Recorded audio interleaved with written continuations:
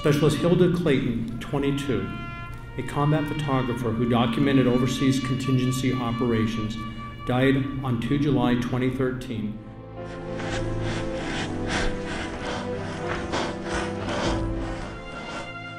We will never forget.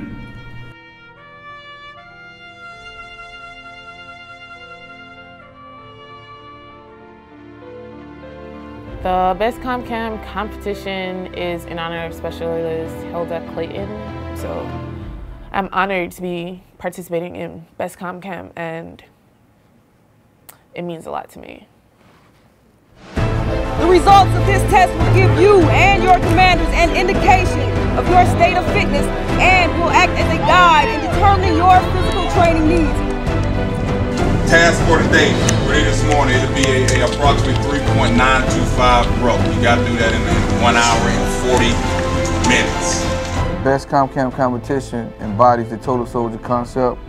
Soldiers will be asked to do some technical skills and also display some tactical proficiency.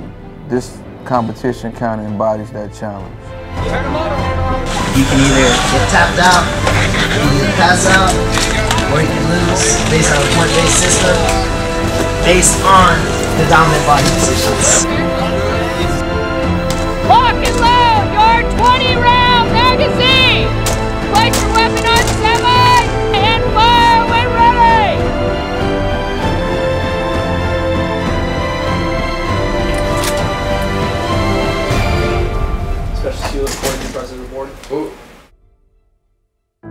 Specialist Hilda Clayton embodied the total soldier concept.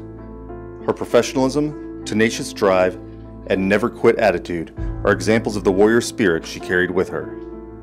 She was a quiet professional who let her actions do the talking.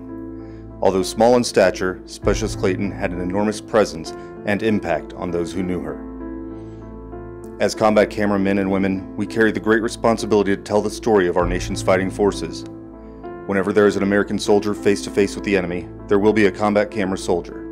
It is our duty to strive to be the best at what we do, lead from the front, and to demonstrate that same warrior spirit that Specialist Clayton embodied.